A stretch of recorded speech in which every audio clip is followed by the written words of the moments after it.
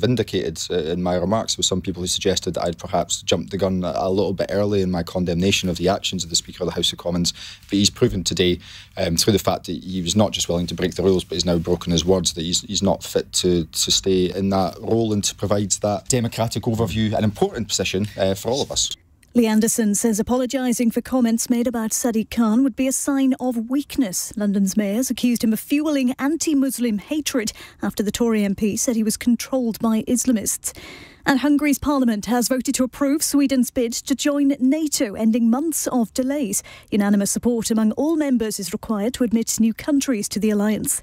In the city, the FTSE 100 has closed down 21 points at 76.84. The pound buys $1.26 and €1.16. LBC Weather. With Ripple Energy. Climate action you can be proud of. A dry and cold night for most. Windy in much of Scotland and Northern Ireland with some showers, a low of -2. Rain spreading southeastwards in the morning, a brighter afternoon, a high of 9. From Global's newsroom for LBC, I'm Charlotte Morgan. This is LBC from Global, leading Britain's conversation. Cross Question with Iain Dale. Hello, a very good evening. It's 2 minutes past 8. Are you watching us on Global Player? If not, why not? Because I have 4 of the most beautiful people in the world of politics with me tonight. Starting off with the delectable Anna Firth. She is Conservative MP for Southend West. She's sitting to my right.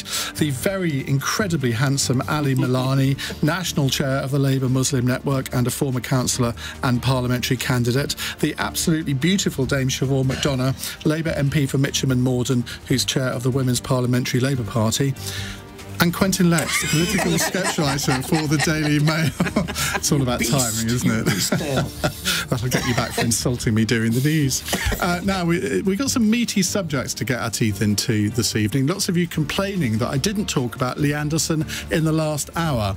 Well, guess what the first question's all about? We need lots more questions on all sorts of different subjects. 0345 6060 973 is the number to call. You can text your question on 84850 and you can say, Alexa, send a comment to LBC.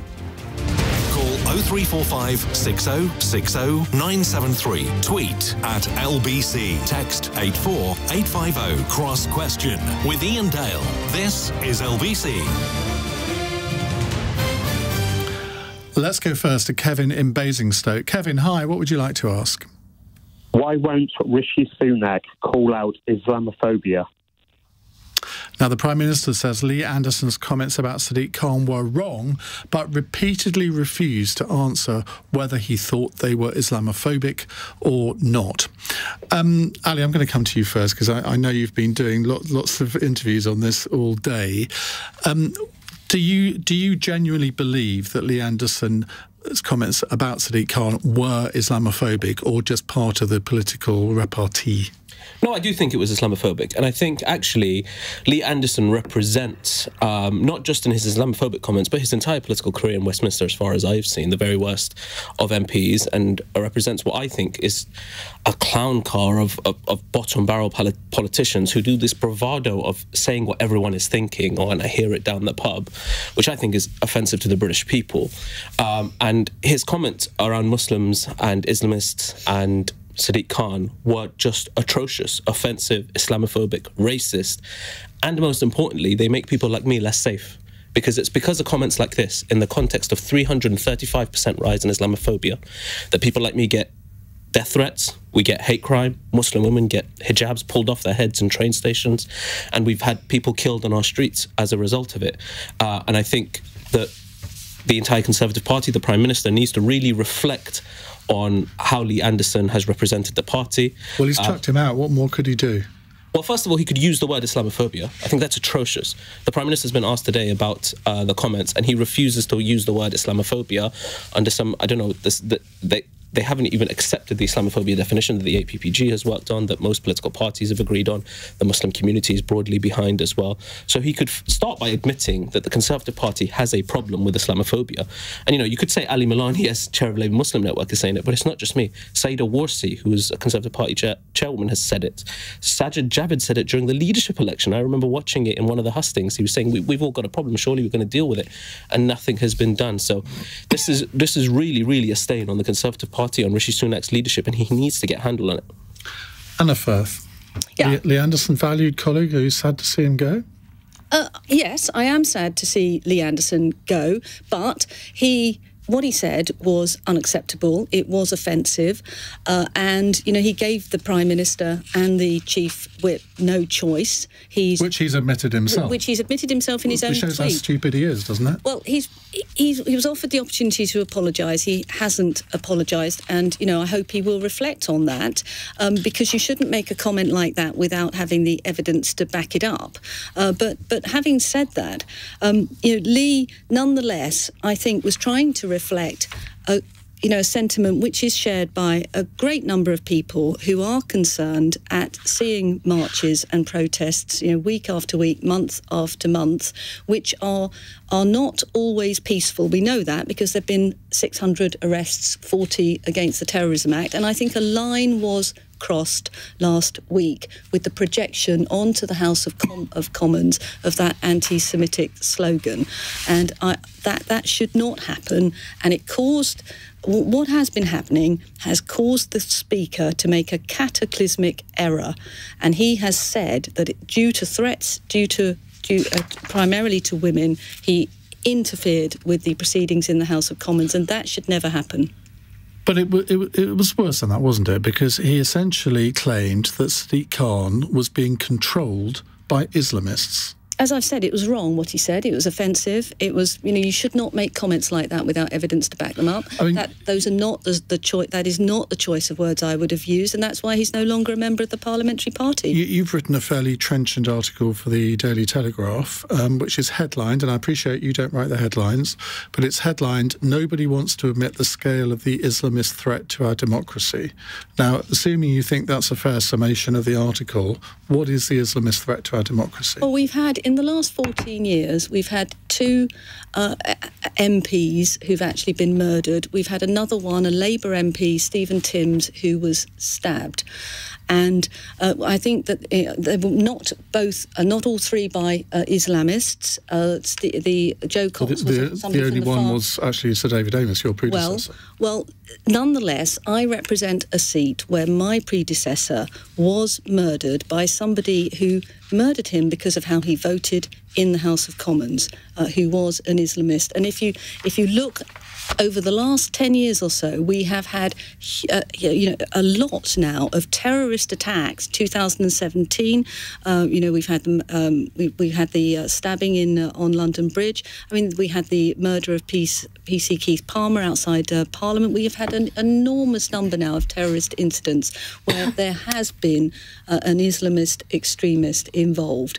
But there have also been far-right incidents, haven't there? Absolutely. The problem here is peaceful protests being hijacked by extremists, and that should not be happening. And what happened last week is due to threats, and we really need to know from the Speaker who are the threats coming from, what are they, and what is going to be done about them. Quentin, let's. Well, I'm a journalist, as are you, Iain, and I'm a spectator at these events, and I think we journalists are in the business of trying to get people to say things rather than trying to stop people saying things. And I'm also rather in favour of politicians saying what they think. And if Lee Anderson thinks this, which he presumably did, then I'm, as a journalist, interested to hear that. And I think that what was it, the phrase there, the offensive to the British people, if the British people are offended, which they may well be, then let them show their offence at the ballot box. So I'm a sort of live and let live person on the whole. And I would balance what Anderson has said with the sort of chants that we're hearing at some of these marches in London. And a friend of mine has a Jewish daughter and Jewish granddaughters, and they live in Salisbury, of all places. And this daughter of my friend is thinking of emigrating to Israel because she feels so threatened by the chants that are being heard at these marches. I really doubt But Sadiq Khan is a tough guy, the Mayor of London. He can look after himself. I don't suppose he was really himself personally offended by this. And there's politics going on both sides. The Tories... Please let me finish. I think there is politics being played. But when politicians get involved, they're looking for votes. They're trying to play this. Let them carry out the drama. Let us judge it. And then if we are disgusted by it, or if we agree with it, then we can reflect our feelings at the ballot box. But the fact that he is being accused of Islamophobia, the Prime Minister refuses to use the word. I mean, I think you underestimate Sadiq Khan's views on this. He was on the Newsagents podcast today talking about it at great length. Do you not think that Islamophobia should be called out? I'm a little bit more sceptical about politicians. OK, Siobhain? I don't think there's any evidence that Sadiq Khan has given the city to his mates. That's a trope. It's suggesting that the people who are Muslims are corrupt, are trying to buy the city, whatever. I mean, I don't know, Quentin, it's about the radicalisation on all sides, isn't it? I mean, there are, the security services are saying they are as worried about right-wing radicalisation as they are... Well, I think they said they were more worried religious radicalisation. I would never say that I am Sadiq's best friend, but I was horrified when that was said, because actually I think he has done a great job at trying to hold our city together at really difficult times. And I don't know whether I am watching different demonstrations than other people, but I see on those demonstrations as many... British white people as Asian or Muslim people. I see a combination of people of a religious faith and people of a political view.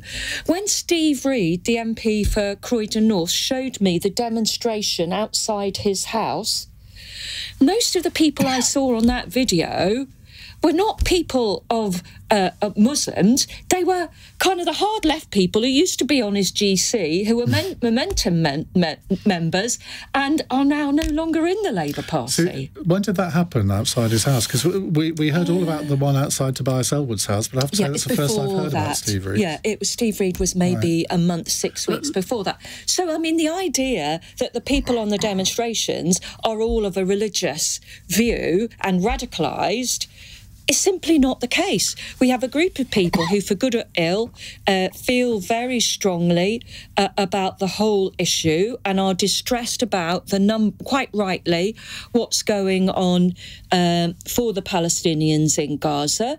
And combined with that, we have kind of some fairly radical religious and political people. So it's much more complicated than that.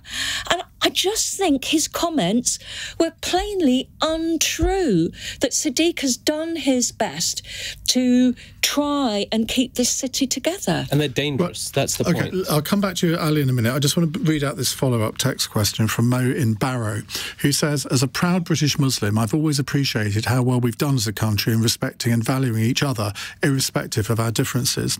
Today, Conservative MP Paul Scully talked about changing neighbourhoods and about there being no-go areas in London and Birmingham where Muslim people live.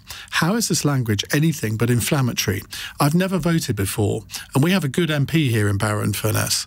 I've decided to vote Labour, not because I believe in them or their policies, but mainly because the government is creating divisions in this country and needlessly inflaming tensions between communities. The government should lower the rhetoric. Yeah, look, I think it's dangerous, and I could not disagree more about this being politics and Sadiq Khan not being offended. I don't know if you've ever gone around London with Sadiq, but he has to walk around with serious security. And that is because there are constant threats on his life, credible threats on his life, and this isn't a game. When Lee Anderson says these things, when Boris Johnson historically has said these things, when Zach Goldsmith ran that disgusting campaign for London Mayor, what that results in is people like myself, Muslims who are in the public space, who do politics, we fear for our lives because people have been killed. I was in Finsbury Park the morning after a Ramadan where a man was run over by a van and killed as a result of the Islamophobia in this country. It's not a game. It's not just politicians saying things and you know, just let them say whatever they think. Obviously, everybody's free to say what they think, but there are consequences to our words, and the consequences are the safety of 4 million Muslims in this country and the protesters who are now being smeared as extremists. We talk about 600 people being arrested.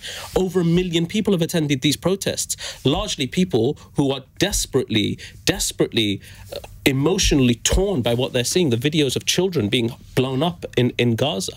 And so I'm here tearing my hair out, even the discussion we're having around Islamophobia, because we don't have that discussion about any other form of bigotry. In fact, we're talking about... We have it about anti-Semitism. No, but the denial where the Prime Minister won't even use the word. The Prime Minister won't even use the word that... Yeah, but you can turn that round on the Labour Party in some ways and say, well, the Labour Party seems very reluctant to talk about anti-Semitism, even now after the Corbyn years. Been reluctant to talk about anti-Semitism. I think Keir Starmer has, you know, absolutely done his level best. And, you know, there was a point... We've seen Rochdale, it hasn't worked, has it? But I think it certainly has. I think that, you know... That you had a Labour candidate, the leader of Lancashire County Council, in a meeting with other Labour councillors where he made some disgusting remarks which can only be interpreted as anti-Semitic, and not a single one of them challenged him. Now, that to me indicates there's a problem. Oh, well, I think there is always a problem and you always have to challenge it. But Keir has done his best to do that. There were periods over the last few years when, as you know, Ian, I was ashamed of my own party. Well, you stood up right from the start, unlike Keir anti-Semitism. But I think... it would be impossible to know how he could try to do better. And I think that in life, very few people are brave enough, in my experience, to stand up in a room and say you are wrong if they feel the majority are against them. Liz Truss might have done that in America this week, mightn't she? Well, sat next to Steve Bannon. But can I just come back to Siobhain's point there, because she's saying that Keir did his best. I would say he was very, very slow with Aziz Ali, and he took a whole weekend. And not only that, there were Labour frontbenchers out campaigning with him, even when it was known the dreadful anti-Semitic things he'd said.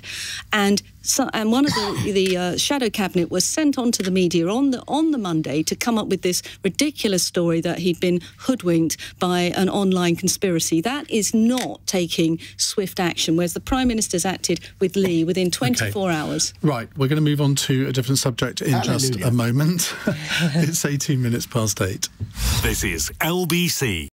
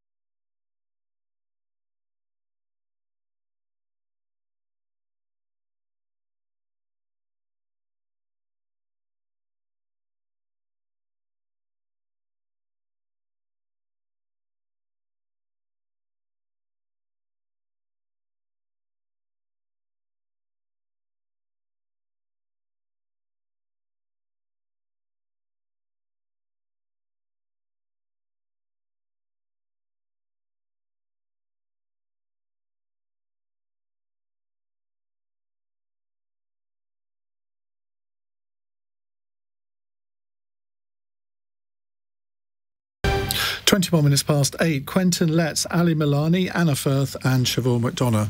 I've missed out your dame there, is that all right? That's all right. The consequences for that.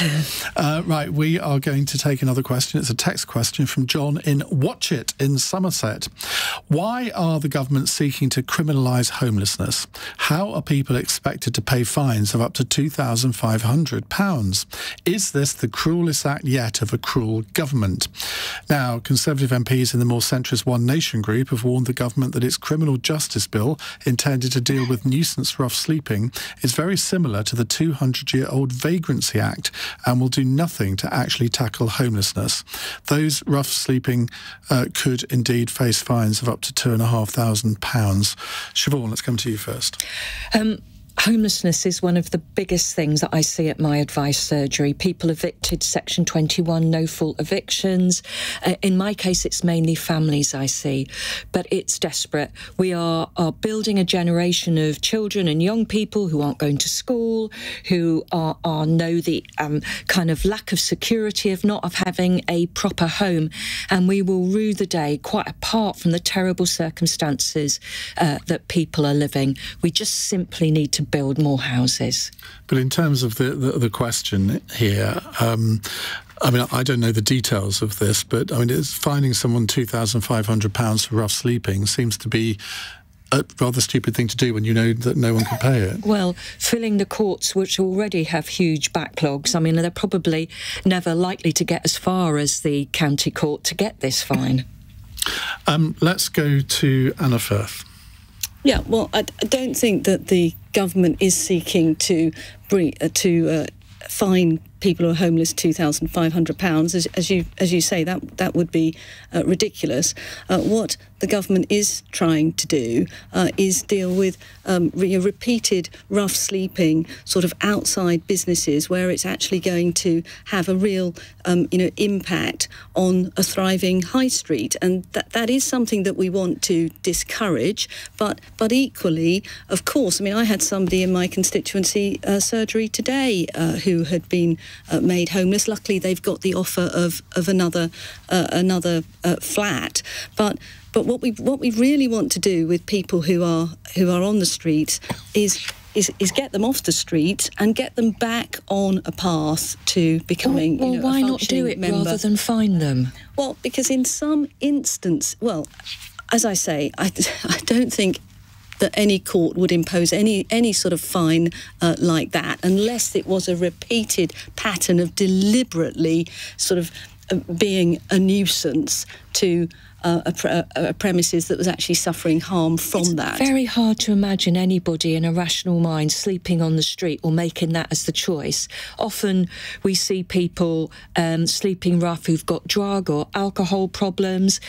I mean, if you speak to Louise Casey, who was Tony Blair's homeless assessor. She forced me to sleep on the street one night to do one of these. I mean, I always hate these things, well, but I mean, I raised quite a lot of money, but. Yeah. I tell you what, Matthew Parris did it for a week. He did. I couldn't do it for a week, and it does make you okay. I only did it for a day, but it really brought home to me how awful it must be. I did it once in a park in France. Did you really? Yes, because I couldn't find anywhere to sleep that night. It was a pretty uncomfortable bench. Were you fined £2,500? No, I wasn't, but I did have to get up very early to avoid the street sweepers. But I mean, this is a problem in communities from biblical days. If you read the New Testament, you'll find stories of people who were basically tramps or lepers and had no one to look after them. And around the corner from the place where I stay in London, there is a hostel for not quite the homeless, but for people with problems. And a lot of them will have fights with the management and then get thrown out or end up spending the night out in the rough. And they have a lot of problems, these people. They have mental problems, they have drink problems, drugs problems. And I think it's the sort of problem that politicians are never going to be able, for all the fine words, are never going to be able really to totally conquer. But that's exactly what happened when Louise Casey was the homelessness czar. She tackled the people with the greatest problems first, and it really improved, and it took people off the street. But it requires constant attention, constant effort, because Siobhain, this place around the corner from where we live is a super hostel. It's a really, you know, it's a spot-on place. But the guys, all men in this case, they just are incapable of somehow complying with the discipline, and you know they got so many problems. I just don't know how. Well, you've got to tackle those first, haven't you? Because lots of people won't go inside because they have those issues. Just to give I think it is a shortage of money.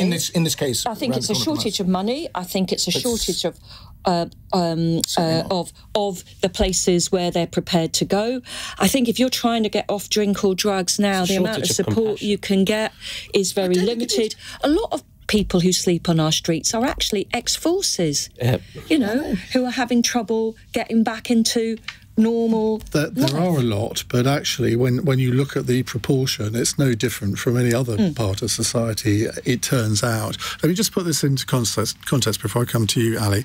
This is part of the government's criminal justice bill, and the Tory MP Nikki Aiken, she's MP for the City of Westminster and London, is especially unhappy with it. She wrote recently that if the government doesn't change its plans around fining people who are rough sleeping, then she and other One Nation Tories will seek to table an amendment to remove the nuisance rough sleeping provisions entirely from the bill.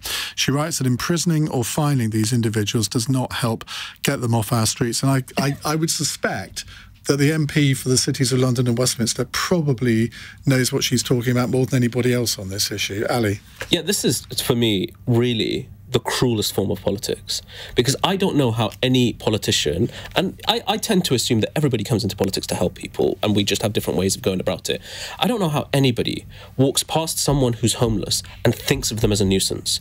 The idea that you're going to find them, not because they're homeless, but because they're a nuisance and they're homeless, and that, you know, you can sleep rough, just don't do it where I can see you, is ludicrous and cruel. I think... Well, let me give an example as to where... Can I just say, but I walk past... I've grown up my whole life in this city. I love this city. I would never live anywhere else in my life. But I walk past homeless people in huge high-storey housing in London, where I know, according to research, shelter being one of them, that nearly half of these high-rises are empty, owned by conglomerates and billionaires from abroad, and we've got rough people sleeping at the base of them in desperate conditions in the cold, and we've got tens of thousands, if not hundreds of thousands of flats in this city that are empty, and our response to that isn't compassion, isn't to reach out an arm and to say, how can we help these people? If there is a drug problem, how can we help them? If my mum was made homeless and she was disabled, how can we help these people? It's to say, we're going to find them because I see you. It's just... Who with a heart does that? Who gets into politics to do that? I don't understand this. Who gets into politics to say to homeless people, either get out the way or I'm going to fine you? But they can be a nuisance, actually. They can be a nuisance. My daughter, aged 20, was pursued down the street by a bloke. Doesn't have to be homeless for that to happen. Well, I happen to know that he was a homeless guy. Yeah, but is the variable that he's homeless? The variable that causes that isn't that he's homeless. He was one of these guys from the hostel I've been telling you about, and he behaved extremely badly, and I had a row with him the next day, and then he improved his behaviour a bit. But, you know, it's not realistic to say that they are not a nuisance. No, they can be a nuisance. I think this is about balancing, isn't it? The interests of everybody in a community. And of course, we want to help homeless people off the streets. We want to get them back into halfway houses. We want to get them gradually back into training and hopefully back into being a functioning, contributing member of society. But equally, we have to balance the interests of the people who are trying to make a living running their shop or their business. In the end, I don't know what proportion of homeless people have mental health issues, but I suspect it's quite a high proportion. And I mean, during COVID, when effectively the homelessness issue was solved because there were places for people to go, it was only those who were really suffering from bad mental health issues that just refused to be helped. And there will always be people if the political who will refuse is there, to be helped. Well, that's clear, isn't it? If the political will is there, we can do something. Yeah, well, we cannot just throw our hands up and say we can't do anything. That's not a way to do politics. When the political will is there and when there's a crisis point, it shows us that we can do something. But what this is just honestly the cruelest form of politics that says out of sight, out of mind, get out of the way of the shops, go sleep in a park if you will, and just don't cause a problem for me. And that's the homelessness situation dealt with. I just cannot understand. Well, keep your calls coming. 0345 6060 973. You're listening to Cross Question on LBC. I'm Iain Dale. It's 8:31. News headlines with Charlotte Morgan. The SNP says it's been stitched up after the Speaker of the House of Commons denied it a new debate on Gaza. It's understood there'll be a motion put forward by the government tomorrow. The Prime Minister has rejected claims the Tory party is Islamophobic after condemning comments by Lee Anderson. The former Deputy Party Chairman had the whip removed after accusing Sadiq Khan of being controlled by Islamists. And Sweden has cleared its last major obstacle preventing it from becoming a member of NATO. Hungary's parliament has now given their consent. LBC weather, windy in much of Scotland and Northern Ireland with some showers, mostly dry and cold elsewhere, a low of -2. This is LBC.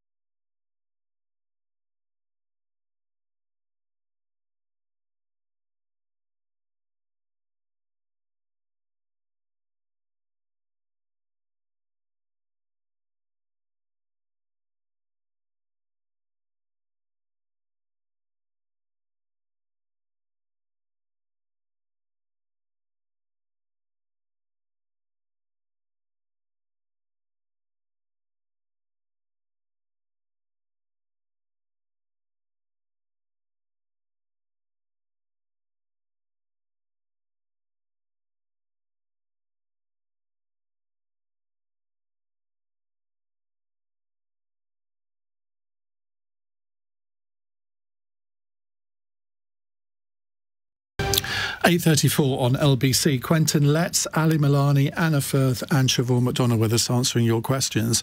Now, my esteemed colleagues at LBC have come up with yet another way that you can contact us. I mean, as if phone, text, Alexa isn't enough, or tweeting, you can now WhatsApp us as well. Does anyone ever send a letter? No.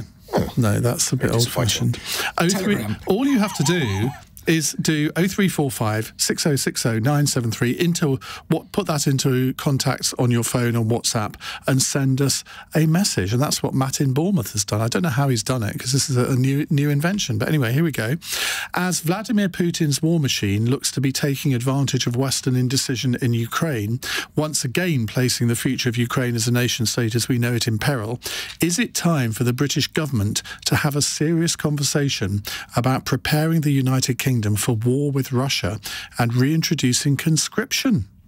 Quentin? No, I don't think that's likely to happen.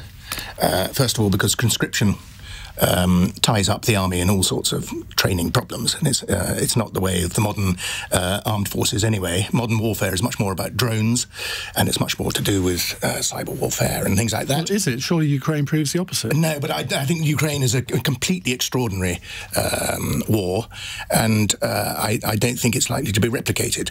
Mr. Putin has basically lost this war, even if he wins a bit more space in Ukraine. Kissinger, when he was still alive, I hasten to add, of course he's still alive when he said it, pointed out that it was now less likely that Russia would be able to attack into Europe because it has learned its limitations. It has been shown to be not as dangerous an army as it thought it was. And also, I think there is going to be, ultimately, there is a political limit to what Mr. Putin can do. And I just also would say this, that you can win a few square miles of Ukraine, but you cannot win the hearts of the Ukrainian people. And the longer that this goes on, the less likely it is that Russia has a long-term future in the Ukraine. Ali? So I think one of the major concerns is a little bit around fatigue. As the war goes on, the worry is as the heat of the initial invasion moves on, that the political will from Western countries dissipates as well. Where I think the real area of concern is Donald Trump. I think Europe, for the longest time, has been quite reliant on America within NATO to be a protective arm of Europe, and where I definitely don't think conscription or anything of the sort is the way to go. In fact, some of the research. Well, yeah, you don't want me fighting.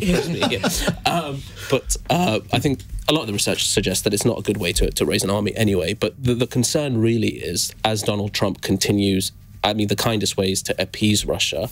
And if he is to come into power in America, I think we have to look strategically as to whether we can rely on America as a partner in keeping Europe safe, and whether Europe needs to rally and our allies need to rally to make sure that we keep Europe safe, that we continue to support Ukraine in a world where America might not be the supportive neighbour arm that it has been over the last 50 years is a real concern. And I think that's what Putin is banking on. I think he's looking over America and thinking there's a general election in November, and I might have a puppet in the White House once again. Anna? Well, I don't think conscription is the way to do this, and I'm sure your WhatsApper probably isn't really serious about that, because clearly by the time we've gone through any sort of process like that, it would be probably pretty irrelevant. But I do think that what we have done as a government is lead the charge. We should be very proud of ourselves and the support that we've given Ukraine. We've now, totally humanitarian, economic, financial aid is now nearly £10 billion. We've sent tanks, we've sent missiles, we've sent anti-tank weapons, helicopters. But I think the most important thing we've done is to train the Ukrainian army. That is actually... Which we've been doing since 2014. Yes, and we've trained some 32,000 Ukrainian soldiers now, and that actually is the sustainable long-term way to equip Ukraine to defend themselves with weapons, which we have provided. I think we are doing the right thing in maintaining our support, and I think we should be proud of the efforts that we're making. Siobhain, I think rather unusually you might agree with everything that Quentin said. Yes, I do. I think that what the Ukraine-Russian war has shown us is that NATO can stand up and can do things, and has done it with a resolve that if only we had shown that resolve for years before and hadn't turned away, while Putin took on other countries when it took more of Ukraine. If we'd kind of accepted our responsibility and not just left it to the Americans, I think we'd be in a much better place, and we need to learn those lessons now. And the fear that the idea that Trump may be president and what that would do for support of Ukraine alone is just terrifying. I think my feeling about Trump is that he's an enigma, and the more he seems to be signalling one position, the more it may be completely false. I think he's impossible to read. Except that kind of introverted isolationism that we saw in America before the Second World War. We don't want to be there again. If you look at his record in his first term, I mean, I'm not saying his second term would be the same. Yeah. But if you look at his foreign policy record in his first term, it wasn't actually all bad. There were some achievements there. And as his supporters would say in America, he didn't get us involved in any foreign wars, unlike every previous president going back to God knows when. But you want to be in the position that America, as part of NATO, would be standing up for Ukraine and not on the side of Putin, who I think he recently described as a great guy or a good man, or because he clearly Quentin isn't. would say, well, that's maybe a double bluff. I don't want to try to see if that is actually the case. I think that the idea that could be the case is a bit too risky for me. Enemies of America may look at Trump and think, my goodness, this man is a complete loopy. We better not risk anything. Exactly. I think that might be just as likely to happen. Is that more in hope than expectation? Yeah, I think so. I think he is unpredictable, I'd say. Unstable with the hands on nuclear. We can all agree with that. OK, thank you very much, Matt, on WhatsApp. We'll have WhatsApp voice notes next, won't we? That'll be the next innovation. Martin in Doncaster is on the line. Martin, what would you like to ask? Hi, Iain and panel. Yeah, the question is should the North be grateful for scraps when it comes to HS2 money? Do you class £4.7 billion as scraps? We've hardly ever had any investment up north. Look, you compare... Yeah, but you're about to get £4.7 billion because of the scrapping of Phase 2 of HS2. That's been given to local councils outside of the big cities in the Midlands and Northern England, and those councils will decide what the money gets spent on in line with government guidance. I wonder how strong that government guidance is. Now, obviously, you don't represent a northern constituency. Well, in fact, neither of you represent northern constituencies, but I'm sure you have views on this. Anna? Well, I certainly don't consider £4.7 billion is scraps at all. And if I got anything remotely approaching millions of pounds coming to Southend on Sea for rail upgrades, I'd be extremely pleased. So you got your city status. What more do you want? We want more. We want more investment. We want the city of Southend to be the greatest seaside city in the country. And so I'm always arguing with the transport minister for more money. Yeah, do you understand why? I want some of this money to come to Southend. Do you understand why Martin feels that the North generally just gets scraps? No. Because if you look at the public transport system in much of the north of England, it is pretty ramshackle compared to what you have in Essex and what I have in Kent. Well, that's Herefordshire. That's Go to Herefordshire. It takes about half a day to get to Herefordshire from London. That's a north good to thing, me. Isn't it? Keeps the riffraff out. Ali.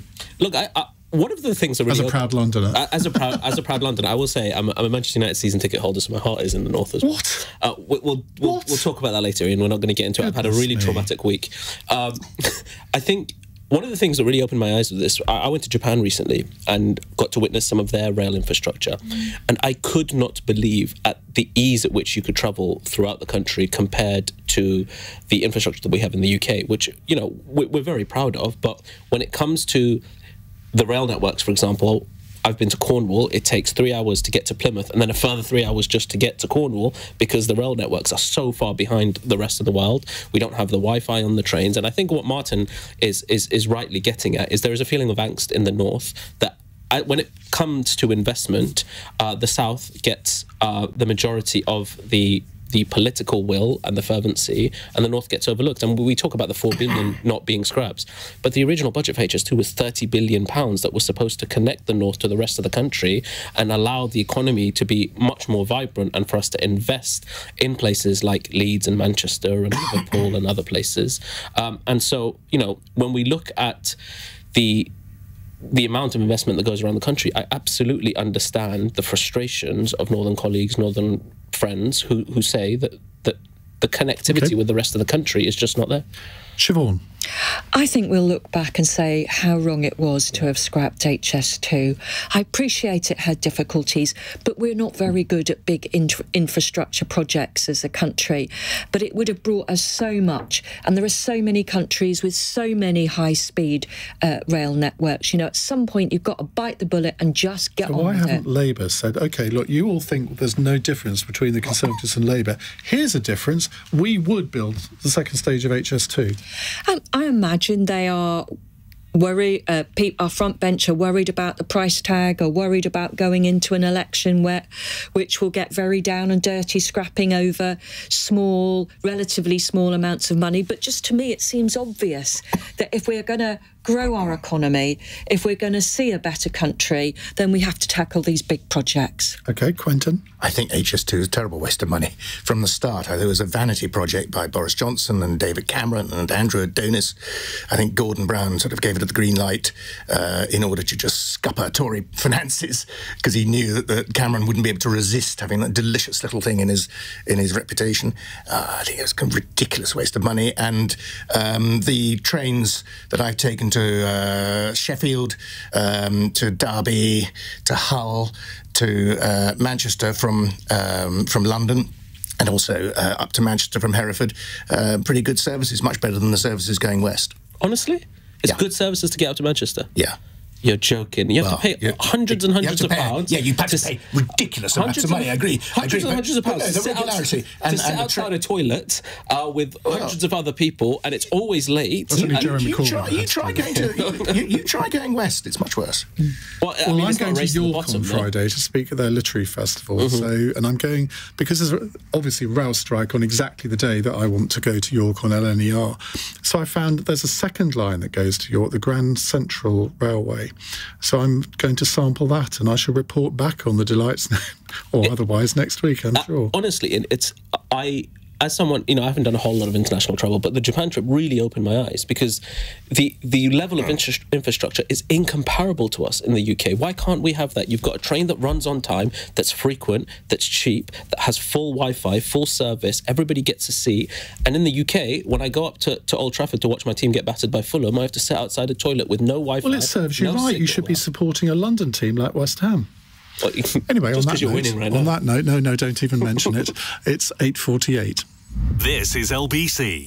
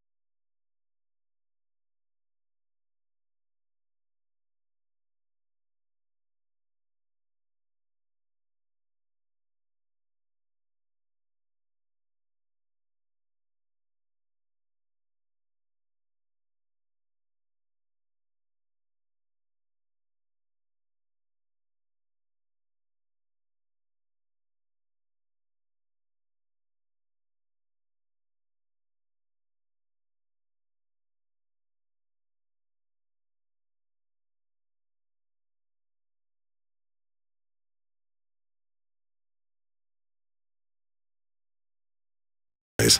It's 8:51 on LBC. We were just debating the merits of Saltburn, which any of you that have watched it, you can guess what we were talking about. Quentin Letts is here, political sketchwriter for the Daily Mail. Ali Milani, national chair of the Labour Muslim Network. Anna Firth, Conservative MP for Southend West. And Dame Siobhain McDonagh, Labour MP for Mitcham and Morden. Just a brief word, Anna, on your private member's bill. How far has it got? Ah, yes. Well, this is on pet theft. Yes, pet abduction. Well, it's up for its reports and third reading on the 16th of April, I think, and we now have about 16 amendments from Christopher Chope. Oh God! So we've been choped, but I'm going to be sitting down. Does he not own dogs? Well, he does. He has a Rottweiler. Can you believe? So that's interesting. So many jokes. No, I won't go there. I'm going to sit down with Christopher. He promises me that he only wants to make the bill better, but he does seem to have a little bit of a thing against cats. So we do need to mobilise the cat lobby. Yeah, sat right next to you, by the way. The cat lobby is sat right next to you. Excellent. I'm currently just missing my cat, so. It's okay. 8 minutes, you can go and visit your I've got a little camera in the flat to watch her. Have you? When I'm out. See, I wanted to get one of those to watch what my dogs do when we're not there. Right, let's go to another question. George is in Bournemouth. That's the second call from Bournemouth we've had today. The government... Oh, it's the caller. It's not a text. Let's go to George. Hello, George. Hello, good evening. Evening. What would you like to ask? Thank you for taking my question. My question was, the UK government has proposed a generation ban on smoking, much like that in New Zealand. I wondered, do you think, will it improve public health, or will it result in a prohibition-esque emerging black market? What do you think?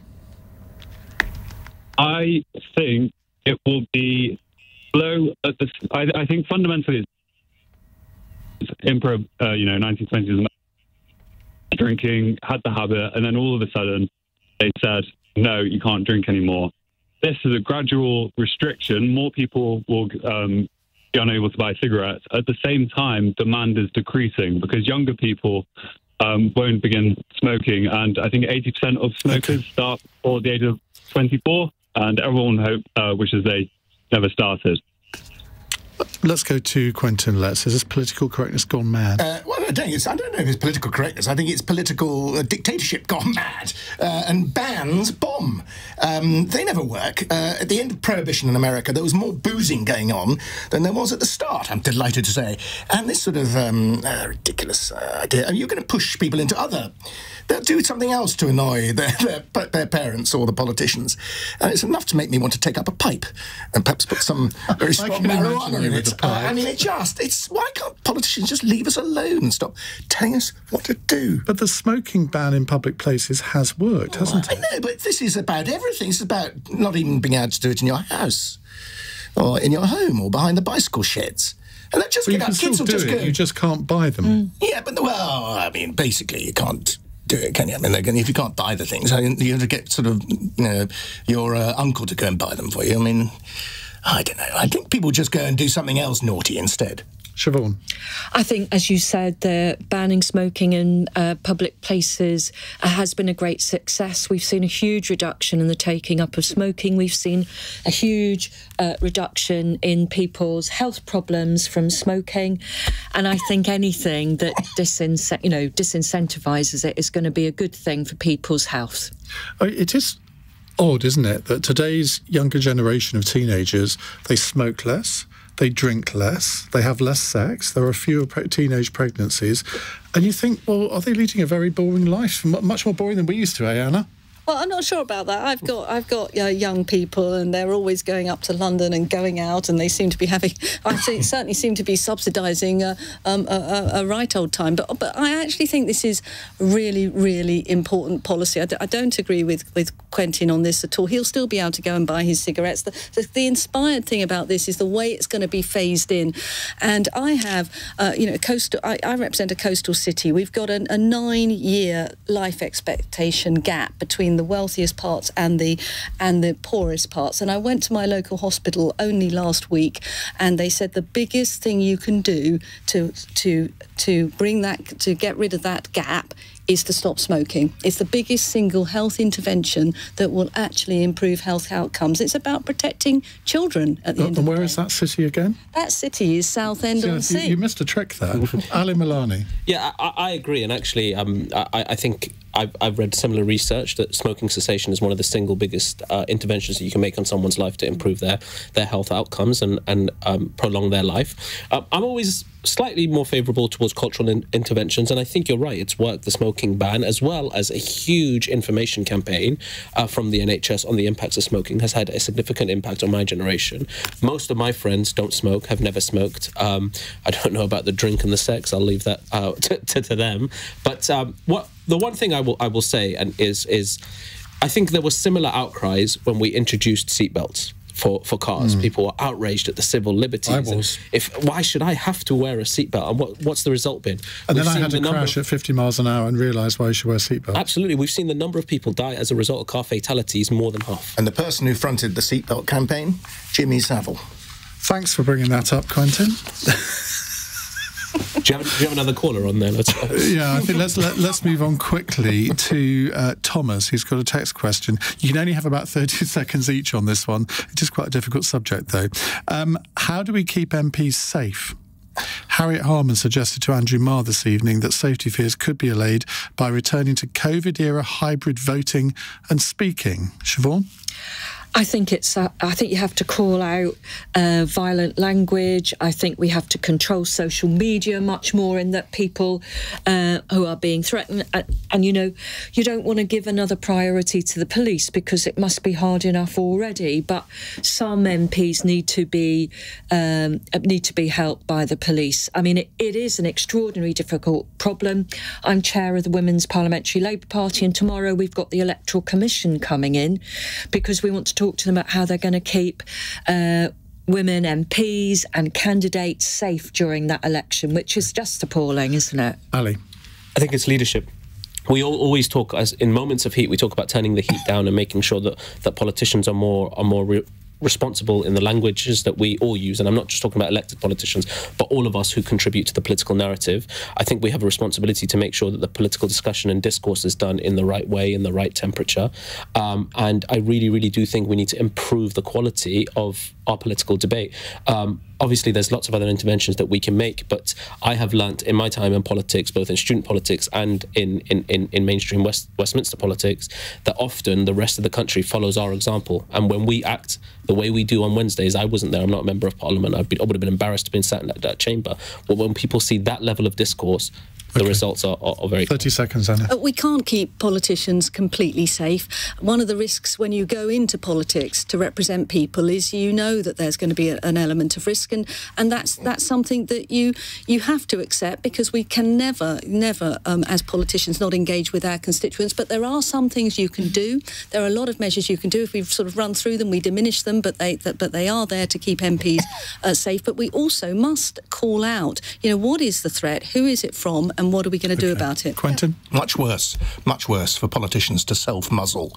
I want to hear my politicians saying what they think about life and what they're representing people, and I want them to hear. I want to get those views out. The IRA was killing people from the 1920s, politicians. And, this is, I'm afraid, nothing new. I admire the politicians greatly. Sceptical though I am of them for speaking out and saying what they think. It's essential to our democracy. OK, final question. I know you want to come in, Siobhain, but we just haven't got time. Cara in Hull says, Mary Poppins has had its rating upgraded from a U to a PG today. Which children's film do you still love watching as an adult? Ali? I still watch Aladdin all the time, and not the remake, but the original cartoon. I kind of, as you can imagine, resonated with it, and you started the show by calling me handsome, and I think he's very handsome, and we have a lot in common here. Anna? We watch The Sound of Music as a family every Christmas. Best film ever made. Love it. Siobhain? Chitty Chitty Bang Bang.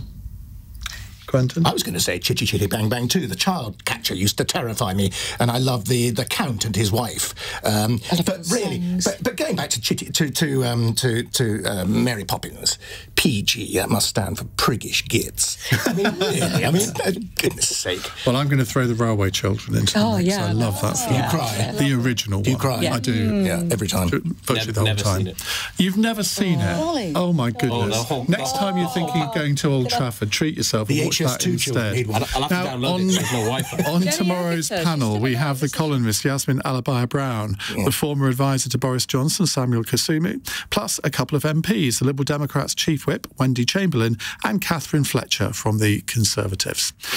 In the next hour, we are going to talk about housing because some of the UK's biggest house builders are being investigated over whether they've been sharing information which could influence house prices. I mean, the very thought of them doing that, I mean, I don't know what people are thinking of.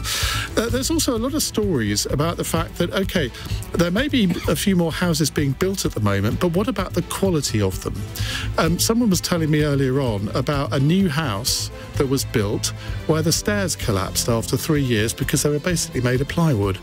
I want to hear your stories of new house building, and are we building the quality of houses that we need to in this country? 0345 6060 973. On your radio, on Global Player, and Play LBC. Leading Britain's conversation. This is LBC. From Global's newsroom, Sadiq Khan's accusing Lee Anderson of adding fuel to the fire of anti-Muslim hatred. The Conservative MP has had the whip suspended after saying London's mayor was controlled by Islamists. He says the remarks were clumsy but has refused to apologise. Prime Minister Rishi Sunak has stopped short of calling them Islamophobic. I've been very clear that what Lee said was wrong, it was unacceptable, and that's why we suspended the whip. And it's important that everybody, but particularly elected politicians, are careful with their words and do not inflame tensions. The Speaker of the House of Commons has turned down SNP requests for an emergency Commons debate on Gaza. There was outrage last week when Sir Lindsay Hoyle broke convention and let Labour amend an motion on a ceasefire. It's understood the government will table its own version. Sweden has cleared its last major obstacle preventing it from becoming a member of NATO. Hungary's parliament has now voted to approve its bid. Rishi Sunak says that it's an historic day for the alliance. A report revealed people in their 20s are more likely to be out of work because of their health than those in their 40s. The Resolution Foundation has also found poor mental health among young people is on the rise. More than a third aged 18 to 24 have reported symptoms of mental illness, including depression. Chief Executive of Mental Health First Aid England, Simon Blake, has told LBC they might be more likely to say when something's wrong. Young people have been through a pandemic, that there are significant changes to the ways of working. We got a tough economic climate, as you just referenced before. And we also know then you've got the impact of global events, climate change, international conflict. A younger generation who are also more able to discuss and describe how they are feeling, including their distress. 3 Just Stop Oil protesters have been found guilty of aggravated trespass at Wimbledon. The 2 men and 1 woman threw confetti and puzzle pieces onto a court last summer. In the city, the FTSE 100 has closed down 21 points at 76.84. The pound buys $1.26 and the euro 16. LBC Weather. With Ripple Energy. Part own a wind farm and take control of your energy. A dry, clear and cold night for most. Windy for much of Scotland and Northern Ireland with a low of -2. Rain in the northwest spreading southeastwards tomorrow, followed by brighter skies. More blustery showers in the north, though, with a high of